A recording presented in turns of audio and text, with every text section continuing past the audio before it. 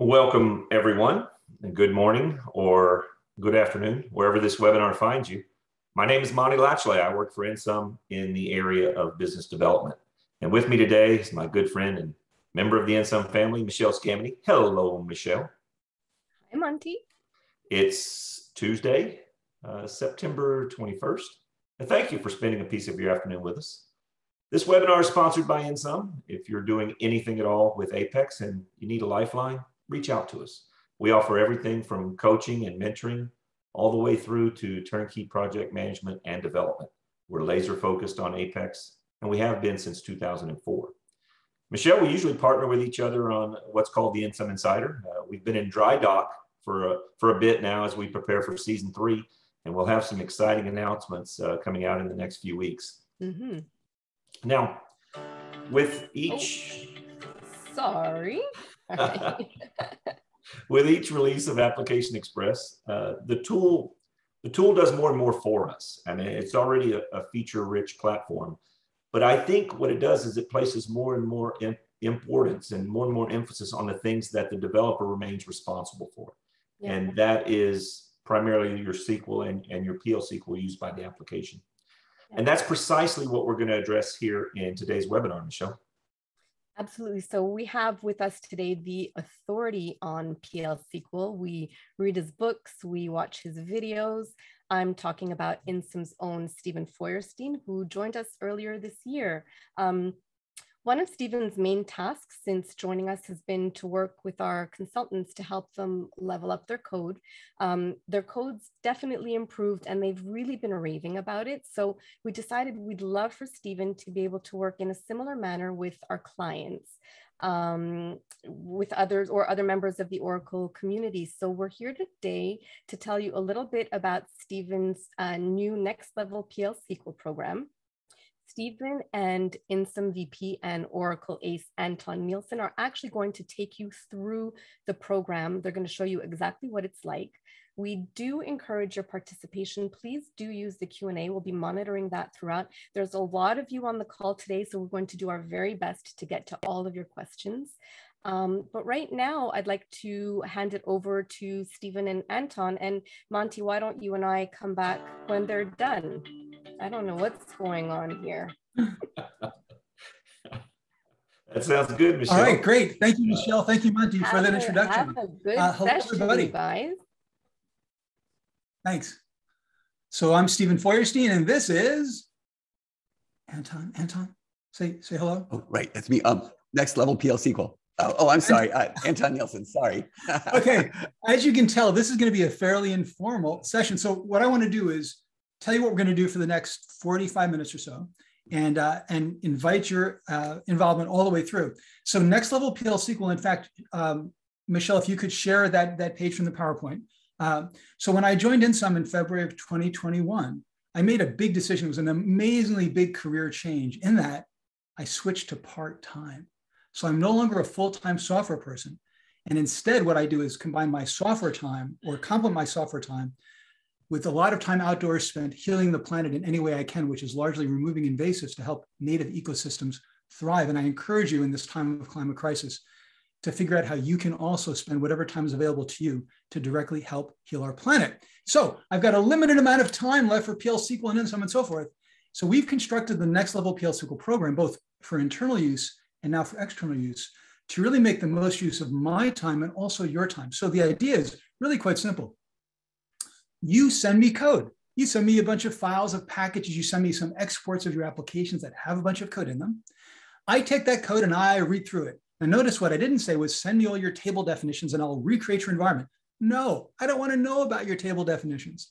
All I want to do is look at your code. So I sweep through your code pretty quickly because I've been doing this for a long time. And I fill it up with comments. Then when I'm done looking through that code and thinking about it a little bit, then I invite you and your team to join me and we go through the comments and I talk about what I found in your code, ideas I have for changing it, improving it, and so on. We have a conversation. Sometimes I get corrections from the team on something I wasn't aware of in the way the code was written. But in general, we work together to understand the code better and understand where you can take that code. And then I deliver a report at the end with high-level viewpoints on how I think you can improve. Okay, you can stop sharing that screen. So Anton, has agreed to participate with me in this session. We're going to do a real next level PL/SQL session. In that, Anton sent me a package. I was going to say, Anton, why don't you tell people about the utility? But no, I don't care about your utility. I just care about your code. I went through the code. I'm going to interrupt and just say, Steven and I have been having this relationship.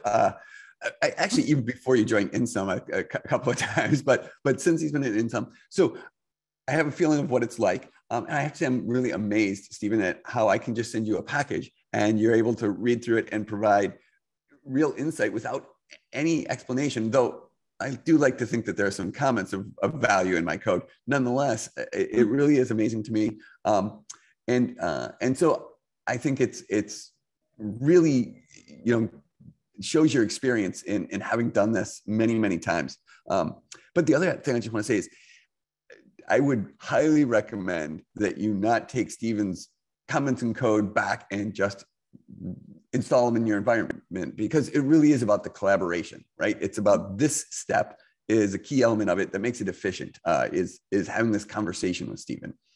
It's a starting point, really a starting point, or a step along the journey. Okay, so I'm going to share my screen. We're going to look at code.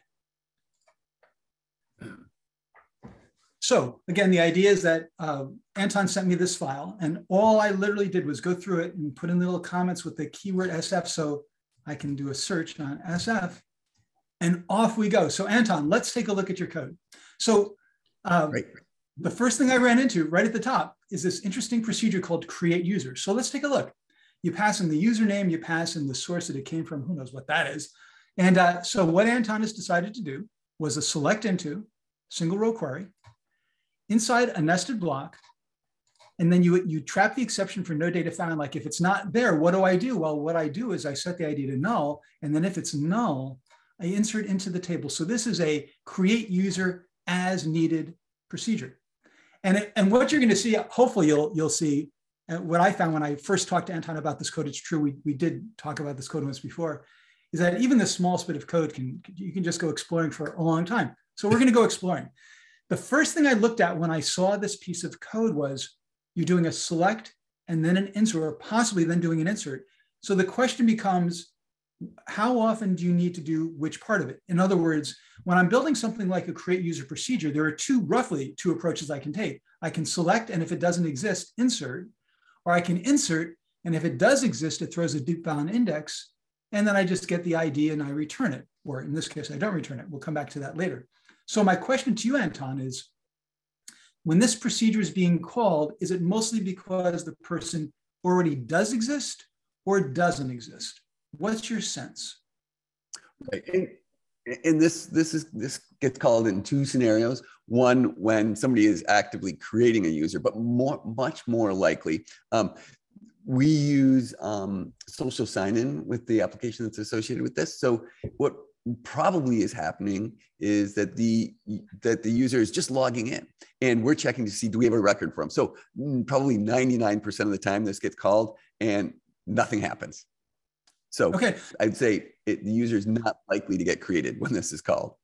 So my takeaway then is that Anton followed the proper flow, in that if it's mostly going to be finding a row, cool, then you want to do the select first and you do the insert only as needed.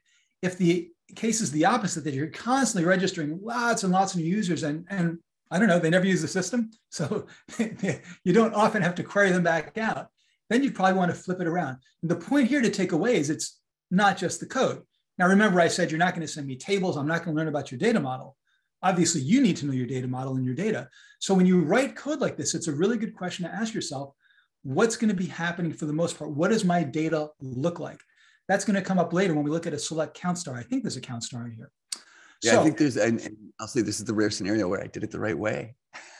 Yeah, now you did it the right way, but an interesting question is this the best way to do it? So one of the problems with the select into is that it raises an exception when you don't find a row. Now we could probably spend the whole rest of this next level PL/SQL session just talking about no data found, but we're not going to do that. But the interesting thing is that no data found is a special kind of exception in that it's not really usually an error, it's a data condition. And in fact, Oracle treats it differently. So for example, if I call a user-defined function in SQL, and that user-defined function allows a no data found exception to propagate out, The SQL statement says, oh, I'll just treat that as a null. Literally, it's not an error as far as SQL is concerned. So here's the thing. You're taking advantage of the fact that select into will raise an exception, but exceptions are relatively slow. So an alternative approach would be to use an explicit cursor. And I think I actually have the recoding that way. Let's see. Do we have it over here? So here's another approach you could take, in which I have an explicit cursor. I open and fetch from the cursor. If I didn't find anything, then I insert. And otherwise, I do nothing. And the advantage here is that we have the same order. We select first, then we insert if necessary, but we don't have the slowdown of the exception. Now, in a lot of cases, that exception overhead is not going to be an issue for you. But part of the process of next level PL/SQL is reminding you of some of these kinds of ideas so that in the future, when you start to write code like this, you can ask yourself, wow, if it's going to mostly fail, maybe I don't want to use a select into. Maybe I want to use an explicit cursor and then have that branching. Right. Let's see, what else? Just from this one little procedure. Now, let's take a look at how it's used. Here's the call. I think it's the only one. Yes. So it's only used once within this. Oh, this is awful. Oh, this is terrible. Wait a minute. Do we have to show this? We have to show the code that you gave me, Anton. I'm sorry. But I'm sure a lot of you know Anton. I've known Anton for all. Anton is a really sharp developer. And one of the reasons that inside Insum, Anton and I started by looking at his code is that one of the very important messages to send throughout your entire team is that even the best people in your organization can write bad code. Yeah, yeah. This code that should be optimized. And in fact, if you do code reviews internally, make sure that the person who's the best developer goes first and make sure that their code has some issues. And then the junior developers or the not super expert senior developers feel like, oh, okay, it's okay. It's okay to have bad code or code that could be improved. It's not bad, but take a look. So I create the user or not, as the case may be. And he was saying I think you were saying it's bad because you've got multiple calls to V to get the app user. At least you do it once. Well, I'm actually I'm saying that I create the user. It's the create the user and then select the user right after. That's just like really nasty, right? Yeah, because that create user could be get or create user, and it could just return the ID, right? So let's go back up to the top. So again, this is a common pattern that you'll see. We have a procedure create user. Now, what's nice about this is that if it creates the user, you don't pass the ID back. And that's good because a lot of times you don't need the ID, but what if I need the ID? So probably what you'd want to end up with is something that looks like this in the end. We're not going to obviously write all this code, but I would have multiple overloadings and it would be PID out or whatever the type is. This would be the baseline implementation. This would exist on top of it and it would hide the ID, but also I think we'd even want a third one. What do you think? I would want a third one, which is user ID 4. Right. And then have the same parameters as this. Sure. And that would, if they don't find it, I assume that this one now which raises an error or something of that nature, right? Well, it depends. You can have a return null, and that's an indication that it didn't find one. Depending on how you want to approach it. You don't always return null to indicate not found, but usually it's a good one. So this one simple little procedure turns into not three overloadings, two overloadings in one similar thing. But then we can have this user ID. Let's find out create user. And then this would become user ID.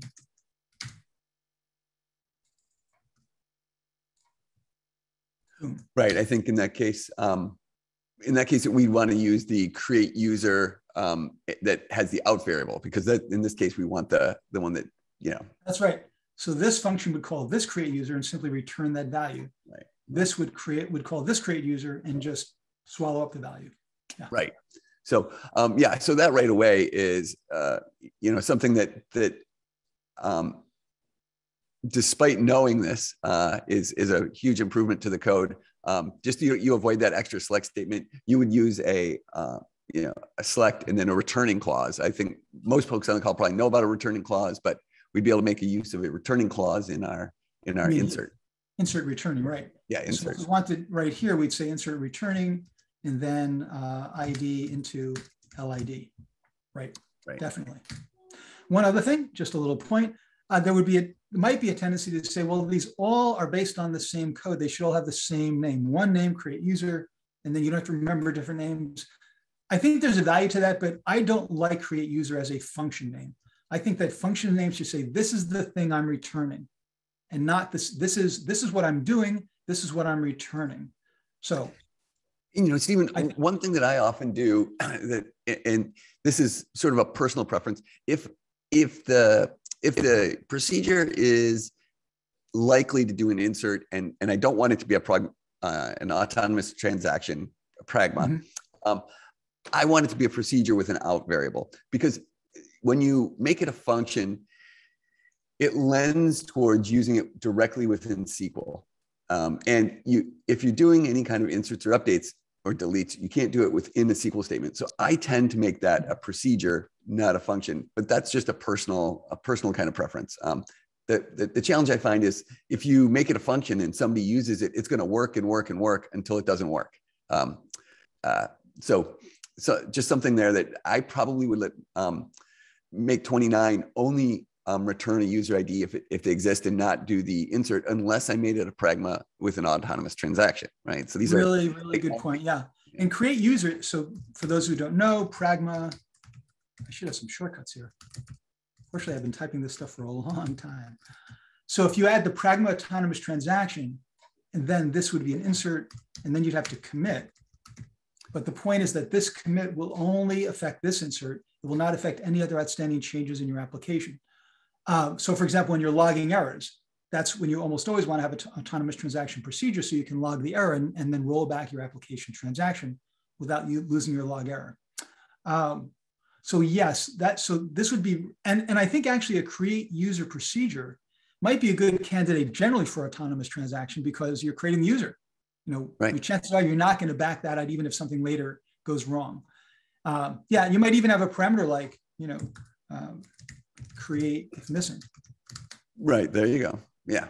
Now, if it's a Boolean, you can't call it in SQL. You can have an overloading for strings. Okay, let's move on, because we've decided to limit the session to 40 minutes. And like I said, we could, and we did spend a lot of time just in that one piece of code. Hopefully people liked it. Let's search for my name, my initials. Steven, do you mind if I actually interrupt you with a few questions and comments have come in? Yep. So we have Daljit, who comments, so is creating the user within the function okay? Shouldn't the function have no side effect? So that was just what we talked about. Yeah. So functions with side effects like that, and any function that has SQL in it has a side effect, whether or not you're doing DML, even non-query DML, a select statement is a side effect. But it's something you want to do very carefully, and you want to analyze how that code's being used, for sure. So that's a great point. Okay. And Angel says, what about using merge on the when not matched, do the insert? Do you think that might be better? So I've seen examples. I was working with some code that looked just like that. It was a merge that only had an insert and no update. And my concern about that, my concern about that as a merge is an upsert. If you do an insert or an update. So it's weird to me to have a merge that only has one branch that's active. It could be confusing to people. I really like to write code that people look at and then they say, oh, that makes perfect sense. Not, what? I've never seen a merge statement like that before. What's going on? Other than that, I think it's a keen idea to look at. Yeah, the only other reason is I don't think I'm going to say I don't think, but I know you cannot do a returning clause with a merge statement. So, and right. The rewrite of this, it should have the returning clause under, we should be able to do that. And so that's the reason I wouldn't do a merge on this. Yeah. So, the returning clause, I have to say, is, I don't know when it was introduced, but it's huge. I think it's something that we all could do a better job making use of. So. And I think I have a FOIA tip on returning. So do check that out, or just search for the returning clause. Okay. And yet I didn't use it. In that piece of code, right? Well, you weren't oriented towards returning an ID, right? And then you used it later and you needed the ID, and that's right. That's right. Now, so a common pattern that I look for in code is a pattern, repeated code. And we're going to see a really fantastic example of lots of repetition in code soon. But here's one where, again, so I sweep through and I just look for things and see what strikes my mind.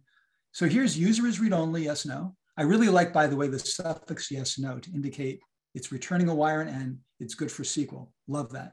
And then I found that there was another one, I think, right after it. That's the one on top of it for Booleans. That's great. And then there is, let me search it.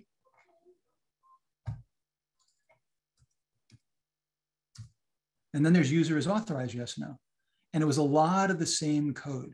We don't have time to go into all the details of it, but I believe there's an opportunity here where you can literally make them one program and have a parameter that differentiates between them. I'm sure you're right. Absolutely. Because they're essentially the same code. They've just got some very minor distinction. So, and even if I wanted to have two definitions of two function definitions, I could have them call a singular other one. Yeah. Right. That's right. You might want to have separate names instead of parameters to differentiate behavior. Right. That's probably more usable.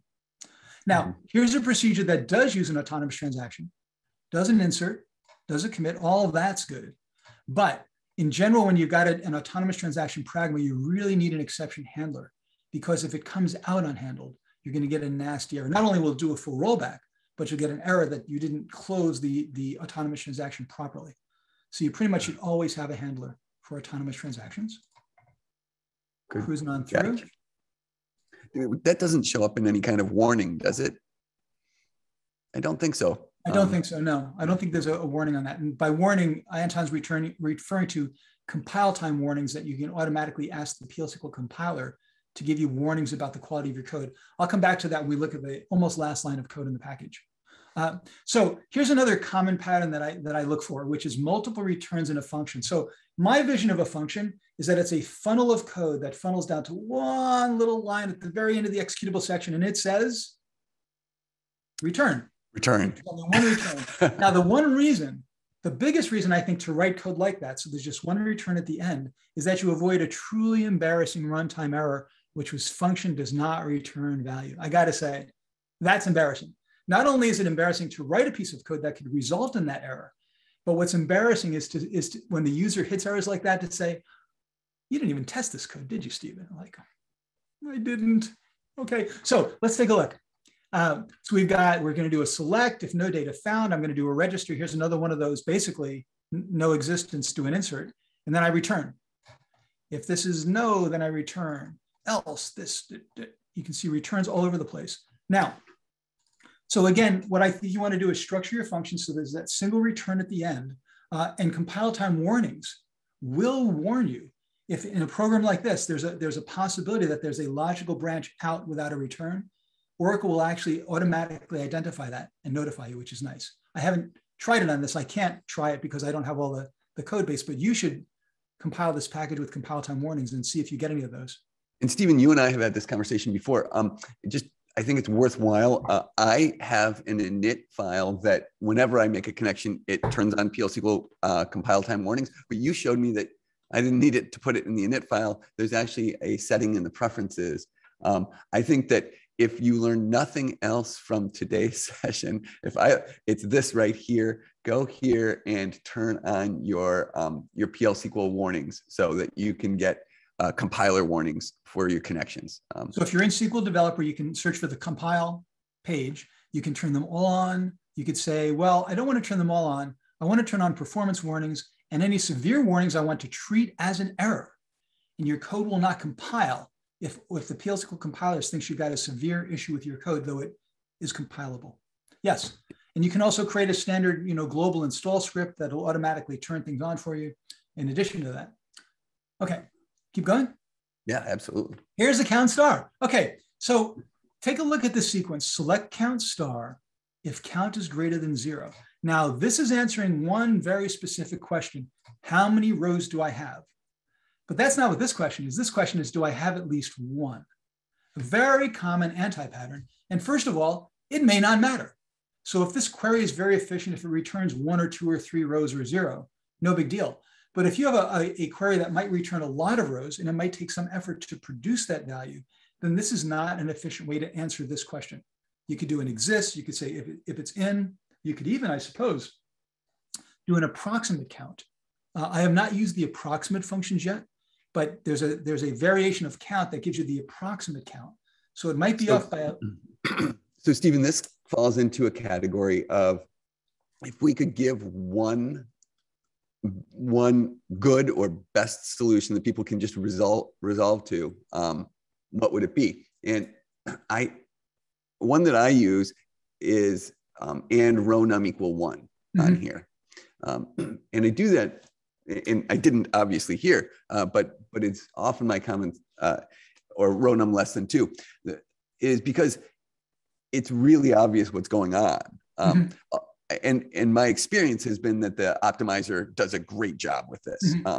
But do you agree that this is if we're just going to say, instead of say there's 10 ways to do it better than I did it, here's one that's quite satisfactory?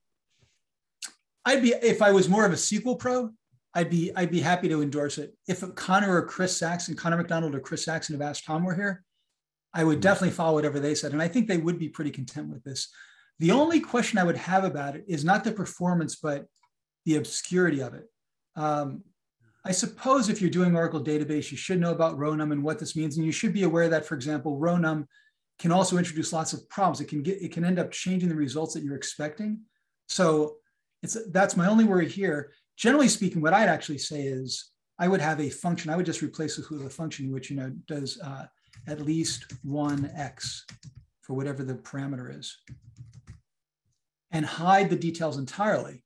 And then you can make it row num, you can make it exist, you can make it in, whatever, but it's hidden away. And you would put that as a sub-function of this procedure? Yeah, unless I can make it in other places, obviously. Right, I can make it a nested function here. So I can create, in case you folks didn't know it, I can create a nested function right inside another function. But then I can only call it inside here. If I think it could be more useful other places, I'd move it up to the package spec. Okay.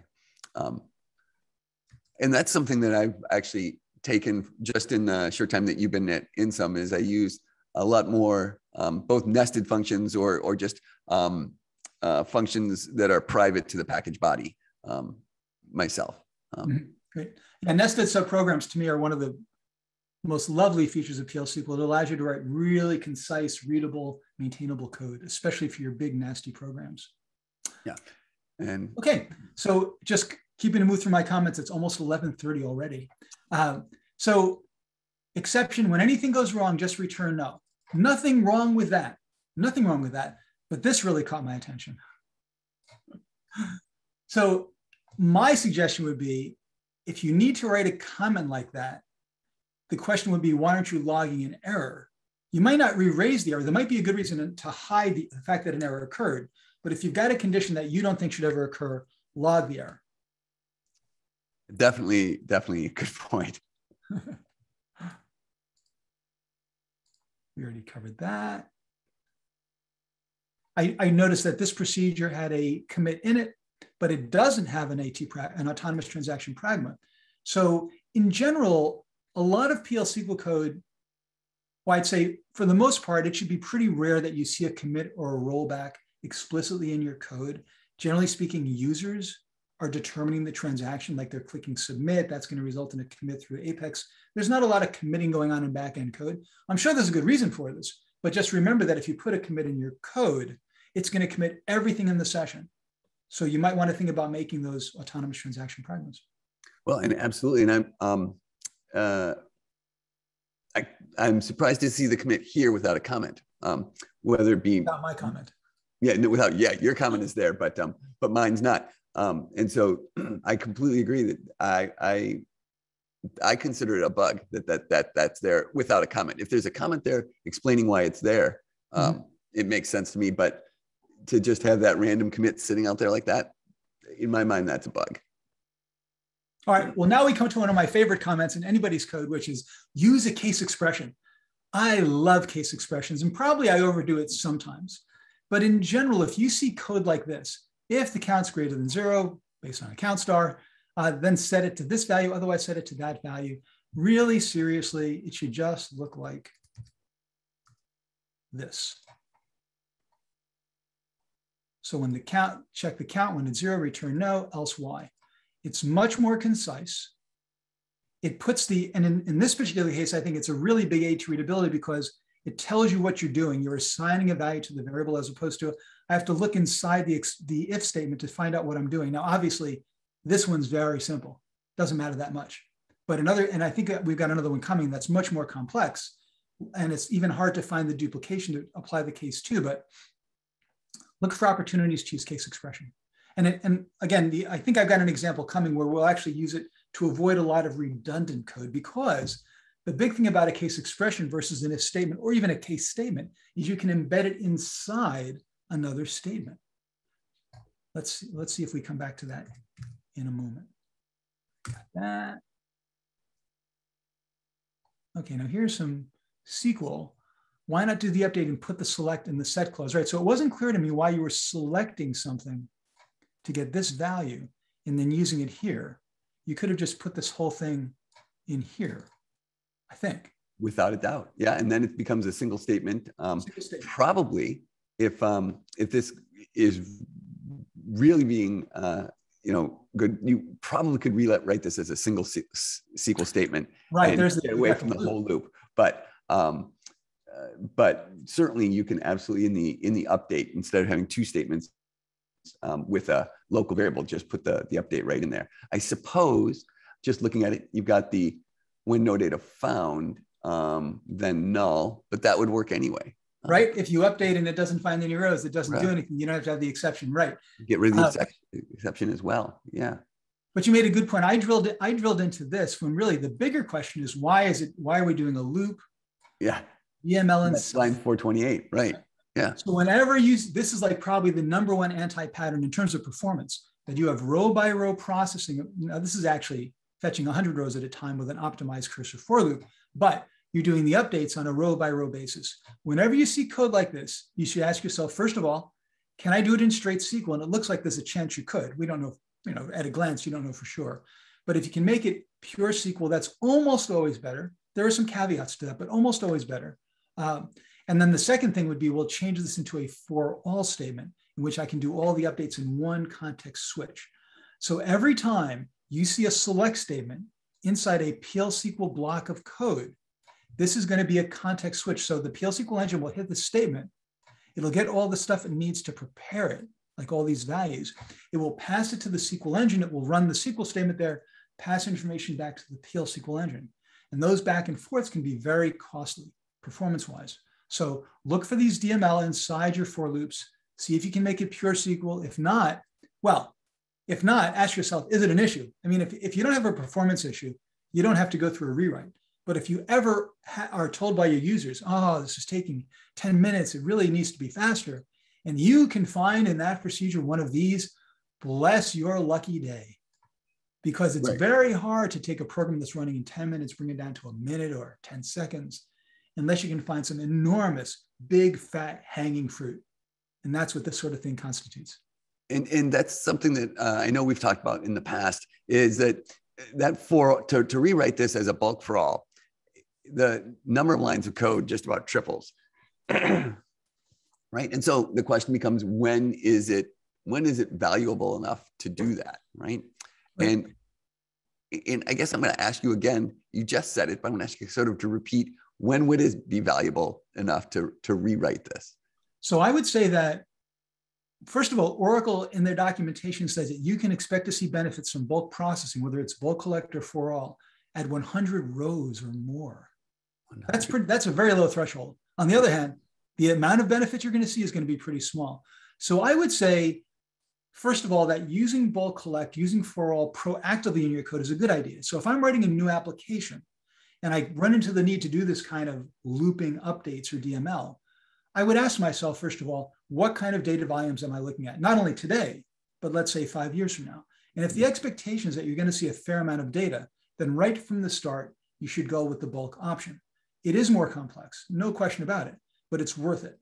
If you're looking at one of these situations, you're thinking, yeah, but I mean, I've got 100 rows and maybe a couple hundred rows or 50 rows, leave it with a cursor for loop. It's very simple, clean, readable code. I mean, the trade-off to go from a cursor for loop to bulk, it's a painful price to pay.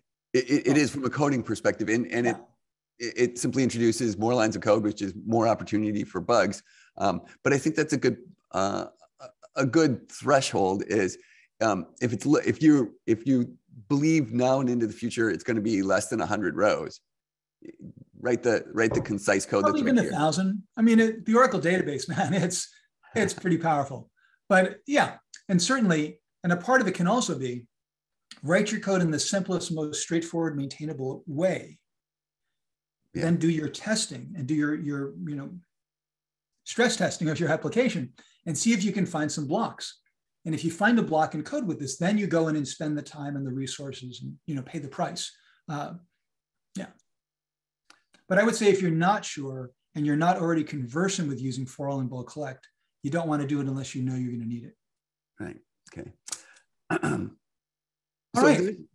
There is one that I happen to know is in here that I want to make sure that we do get to. And so I know somebody's going to give us the hook at some point. So maybe I'm going to direct us to, there's a place, and this is something that I definitely learned from you, is around dynamic SQL. I have been a real, what's the word I'm looking for? Really against dynamic SQL, generally speaking. But I've learned from you that I should embrace it more. Well, I think you need to use it judiciously. In general, I think the situation with dynamic SQL and dynamic PLSQL, which we're actually going to see, is you only use it when you need to use it. And there are two needs. One is that I don't have all the information I need at compile time to write my statement, SQL or PLSQL. I have to wait till runtime. Then I have to use execute immediate to construct it and execute it.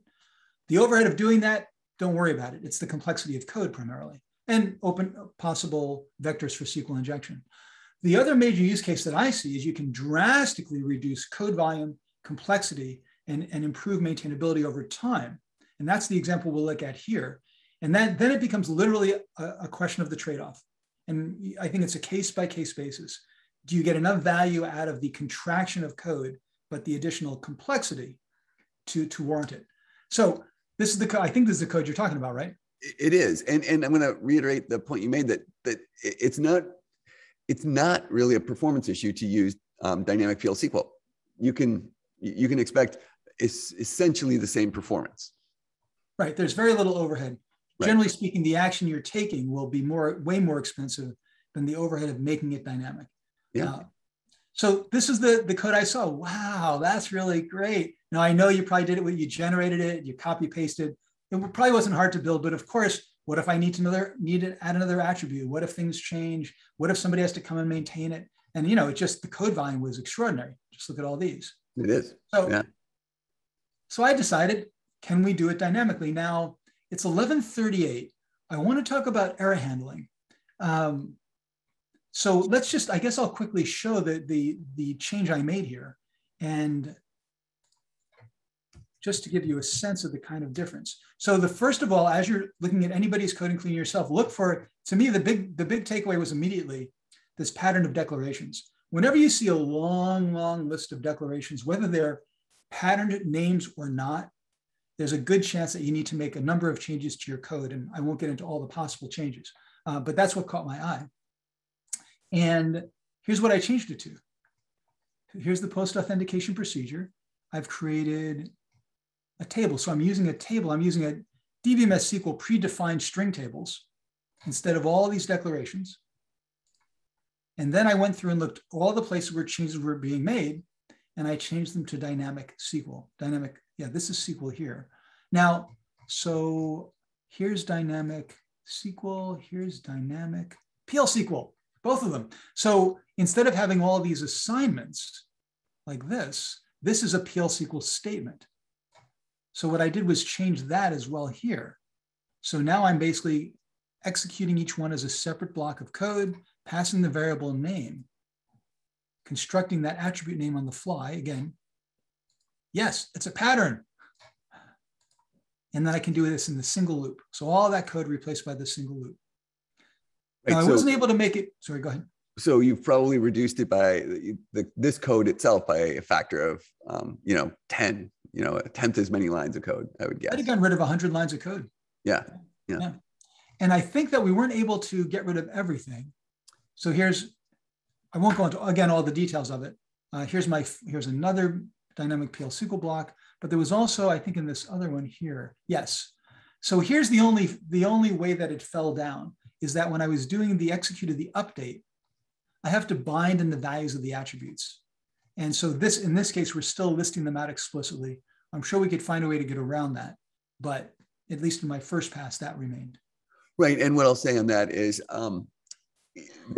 there might be, in this case, a sort of a knee-jerk reaction to build all of these as values that are concatenated onto the execute immediate, but then you really do run into the possibility of SQL injection. I think if you're going to use execute immediate, what you've written here, there's just absolutely zero possibility of SQL injection because you're not concatenating on anything that could do that. You're using a using clause, absolutely the right approach. My two big things about not using dynamic PLSQL was performance, which I've been completely disavowed of, but also the opportunity for SQL injection. But this does not have that. So. And again, remember, folks, with SQL injection, big issue, need to be aware of it, but it all has to do with allowing a user from the outside to inject their text directly into your statement without you getting in between the two. And so as long as you're creating some kind of barrier, in this case, it's entirely internal, you don't have to worry so much about SQL injection. Okay, there was another case expression I wanted to show you that was more substantive, but I think given our time, I want to go right to the end of this package. Yes. So let's talk about error handling, because of course that's always a big deal in anybody's programs. And I think you did an okay job, but you could have done a better job. So first of all, we've got when others, we've got an error logging utility. And interestingly, what Anton has done here is use Apex Debug, which is an API provided by Oracle and Apex. It basically inserts into a table that you can retrieve from the Apex Debug messages view. And he basically says, okay, I'm going to log the fact that the error occurred. I'm going to pass in the SQL error message, and then I'll re-raise the exception. All of that is good, but it could be a lot better in the following ways. First of all, if you have to provide SQL error message over and over again whenever you're logging the error, that's a problem, because that's something that could be done for you automatically if you had a generic routine that would do it for you. Also, SQL error message is simply not sufficient. Years and years ago, when Anton first started using Oracle, maybe that would have been okay, but times have changed. So let's go up to the top here. What you really want to do, first of all, is use something like the logger utility, open source utility. It's been out there for years. It's really very, very robust.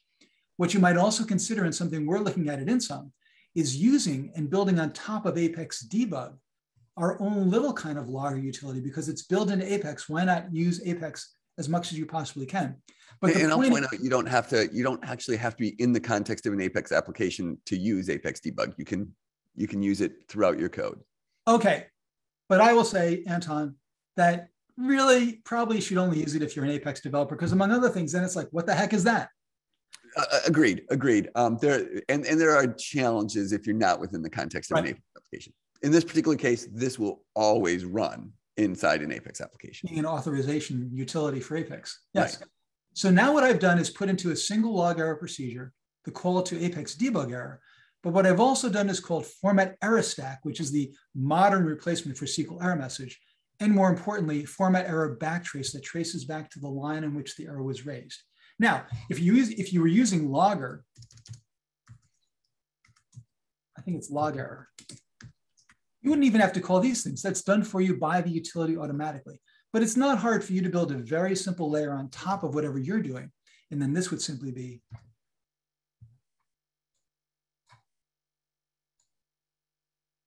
log error.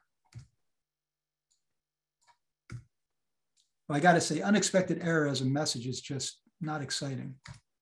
But anyway, that's what it would be. So you hide all the details. Where's the information going? How's it being logged? What's being called? It gets call stack and format error stack and format error backtrace. Done. All right. So I'd say one of the most important takeaways of any code review I've ever done is you've got to have a generic error logging process in place. Yeah, and I think that your mention of logger is a great one. If you're not using anything right now, logger or Apex Debug are two great options for those. And And if you want something simple and fast, you can put into place and you can't get necessarily approval for an open source utility in your code base, if you go to LiveSQL and search for error logging, I created a very simple bare bones package that will let you log errors, do what I just said, trap all that basic information, put it into a simple error logging table, and that'll be good for 99% of what you need anyway. So you don't have to get into a full-blown utility even, and you can get somewhere good. Steven, Anton, we really need to move on to some of the questions. Some of the questions, we're losing some of the context for some of the Q&A. I did have a question for you though. When it comes to refactoring and going through, looking at your code, at your existing code base, do you recommend, Steven, kind of syncing that up with database releases, or do you say every so many months, every so many years, you're going to take a look at your code? What do you recommend there? Because we fall into this trap of if it's working, we don't go back and look at it. Generally, that's a really good position to take. If it's working, if it's not causing problems, yeah, don't. I mean, I don't know about any of you folks, but one of the best things about moving to a new job is leaving all that code behind. Having said that, I used to joke with people that, if you want to get motivated to maintain your code, or if you're worried about your child, this is the way I put it, if you're worried about your child growing up and someday maintaining your own code, either put a fake name in your code or write good code. Well, guess who's maintaining my DevGym code at Oracle now? Eli Feuerstein. But he's pretty happy. So I guess I did okay. So no, the bottom line is if it's working, I think you should leave it alone, for sure. But there's been so many great enhancements to the language. And we're dealing, in some cases, we're dealing with systems that are decades old. But so what? If the user's not complaining, why would you go and fuss with something? Well, I asked you a question. I said, "What's the feature that you think is underutilized?" And you immediately said collections. You said, "I think that that there's opportunities to use collections that developers aren't doing in too many cases." So when it comes to, so you're saying if it's performing adequately, maybe they're not. Maybe if it's not broke, don't fix it. Yeah, I mean, if you're looking at big dollars to upgrade to a higher performance either machine or cloud service, then absolutely go back and take a look at what's running slowly, what's taking my computing power, and you're going to have an opportunity to save money by rewriting code instead of purchasing more computing power. But if everything's running fine and you're running at below 50% capacity, spend your money on new features. Now, having said that, I think having a culture in place in your dev organization that says every month I'm going to it'll rotate through the team. One person will be allowed 10 hours a month, and they can just look at whatever code they want, turn it on with compile time warnings, take a search through, use DB Code Cop, which is a utility from Travadis and Philippe Salvesberg that I'm just getting my head around using, that will automatically analyze code for conformance with Travadis guidelines. Number of tools you can use. I think that's a fine thing to build into your culture. Always look for opportunities. And I think a part of that is primarily also building up the team and building up the knowledge of the team about the domains of their application. So I'm not saying there aren't good reasons to do it, but in general, if a piece of software is doing its job, let it keep doing its job. Noted. We do have some questions. Like I said, I think we've lost some of the context because these were comments and questions that people were passing or posting during the discussion. So Michelle, after the webinar, can we have Steven and Anton look at these questions and post answers there? I think the last two that I see in the list are pretty. We can address those. Maybe starting at the bottom, Steven. There was one about the variable will be passed as a parameter. Can you pass the parameter as a variable in dynamic SQL? The answer is the using clause is static. The variables that you have in your using clause of an execute immediate need to match the variables that are in the statement, the number of them. I think that's the real thing. So it's a little bit unclear what the question is, but if you want to have a dynamic list of parameters that are being passed in, of course, PLSQL doesn't support dynamic parameter lists for any, except from some of their built code. But the only way you can do that, you can do it with dynamic PL/SQL. You would literally construct the entire block. You wouldn't use the using clause. That's how you can do method for dynamic SQL with execute immediate. It's more complex. It's more open to challenges around implicit conversion of values for the parameters, a number of things. But if the question is, can I make my parameter list dynamic when I use dynamic PL/SQL? Yeah, sure. But the other challenge there, like, I just want to say, is you do have to be careful about SQL injection in a way that you might not otherwise be. No, you should always use the using clause when you can.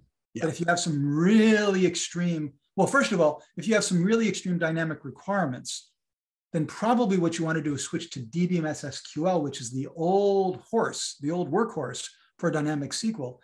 And that will allow you to do method for dynamic SQL. We don't have time to go into all the details of it. Right. More naturally, as natural as dynamic SQL method for can get.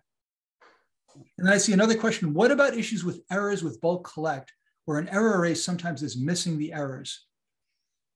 Again, a little bit hard to understand that question, but I think you might be talking about the for all statement with save exceptions.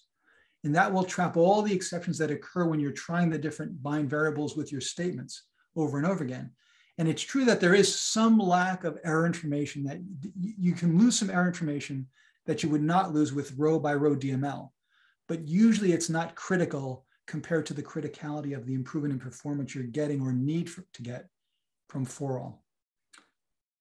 Okay, So, there was one last question that you probably can't see because I messaged privately and said we'd ask you the question. So Hans, earlier when you were talking about the case expression and had your refactoring using case expression, asked whether instead of using select count star, you could use select any value ID. I'm not familiar with any value. Okay. Yeah, neither Monty and I I'm not sure. Okay. All right. I'm not sure if that's that. I think that will basically do a sampling and return something from a group, but I'm not sure. I'm not sure if that would be a good substitute for is there at least one? I don't know, but it'd be good to explore. And I think I see another question. What's your take on solving memory leaks that are issued in PL/SQL code? Like memory leaks in PL/SQL code, what do you mean? I think compared to other languages like C, memory leaks are not really a thing in the database PL/SQL world. And also PL/SQL is a very mature burned-in language. So chances are, I mean, I can remember. Open cursors is the only thing that I can think of, is not closing cursors. Yeah. I can remember a long time ago when there was an issue with collections. When you had sparse collections, it would consume enormous amounts of memory. It would literally, if you had a row 1 and row 1 million, it would like use memory for 1 through a million. But those kinds of like things are pretty well knocked out. So a Shukla, I don't know if you have a specific memory leak issue, but the main thing to do is if you can identify what you believe is a memory leak, you go to Oracle support and log the issue, because that's definitely a bug and they will work on getting it addressed. But in general, I think that there are many, many, many advantages to writing PL/SQL in the database. And one of them is having this very stable, robust, burned in through literally millions of production hours of intense usage. So not that it doesn't have bugs, but hopefully you won't see a lot on the memory leak area. But gentlemen, I think we've accomplished what we wanted to accomplish in the time allotted. Anton is chastised. Yes, we have accomplished my objective. So thank you, Steven. Thank you, Anton. And I hope you all in attendance found this to be interesting and can really see the value of having someone of Steven's caliber come in and work directly with you and your team. And I will not make fun of any of your code. I only make fun of my own code. And there's a lot to make fun of. Yeah, like when Hayden made fun of my code on recent instant tips, I say that's not normally how we do things at Insum. But no, you have to focus on him. I think it's important to note that Steven's working with your code. I mean, it's not an imp and depth world. I mean, This is a very unique opportunity that we're offering. And in fact, if you're interested in signing up, this is a service we provide. We're offering it for $2,000 US, and that is a fantastic price point.